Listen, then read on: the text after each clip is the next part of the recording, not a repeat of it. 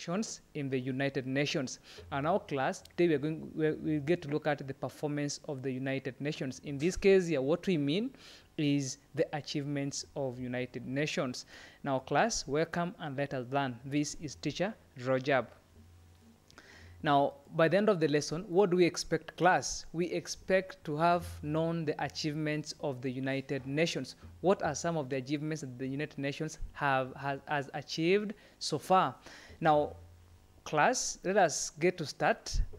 It has led to the promotion of world peace and security. What does this mean? That the United Nations has taken a leading role in promoting world peace.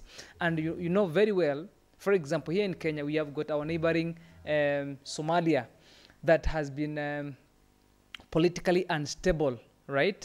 The peace and security in that place for a long time, it has not been stable.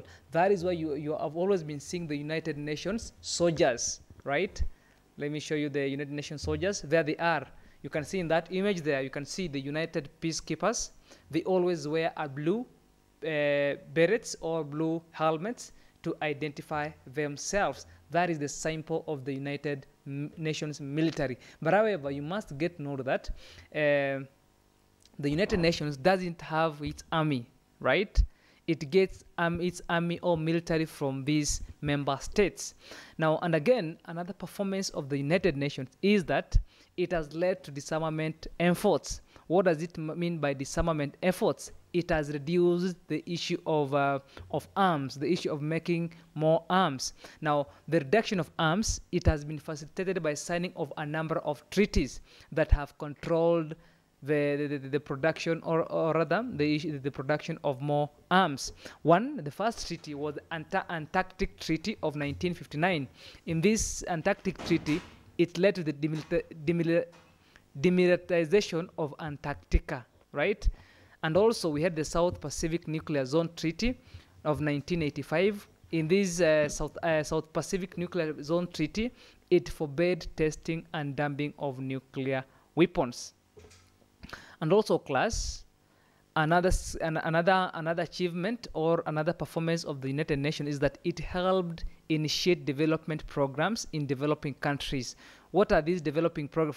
For example, we have got the UNDP. What does the UNDP mean? In the UN, it simply means the United Nations Development Program has given assistance amounting to 95 million to 93 developing countries. And Kenya has benefited from this UNDP program, whereby it has assisted the developing countries.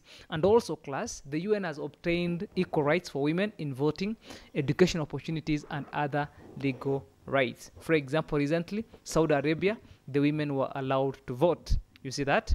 Now it has obtained equal rights of women. And also, women were allowed to drive. That's another significant development that UN has also done.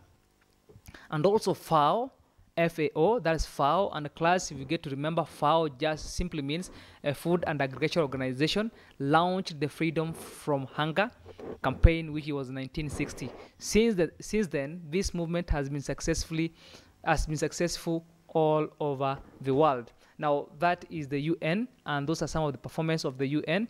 And also, just to state other performance of the UN is that the United Nations High Commission of Refugees, it is well known, the UNHR, right? The United Nations High Commission for Refugees has over the years helped to provide food, shelter, security, and those other basic facilities for refugees. And for example, and a good example is of UNHR is in the Kakuma and Dadaab refugees in Kenya, whereby it has taken a leading role in providing food, shelter, and other basic facilities, for example, education, to those people living in the camps. And a good example, class, I've given the issue of the Kakuma and Dadaab refugee camps in Kenya. And also the WHO, that is the World Health Organization, has helped in control of malaria in most areas of the world. And in this case, the World Health Organization has been very significant in Kenya, right? It has been very significant in Kenya because it has really taken a leading role in controlling malaria. And finally, the World Bank has played a crucial role in reconstructing of the economies of many nations. You can't talk of World Bank without mentioning Kenya. Kenya has been a great benefactor from the World Bank, because we have borrowed billions, trillions of money from World Bank in the issue of reconstructing of the economies. Now, class, we have looked at the performance of the UN, and now can you get to state some of the performance of the UN? And for your reference, can you get to refer to Evolving World, History and Government, Book 4. And as always, this is Elimu TV, your favorite learning channel where you get to watch and learn.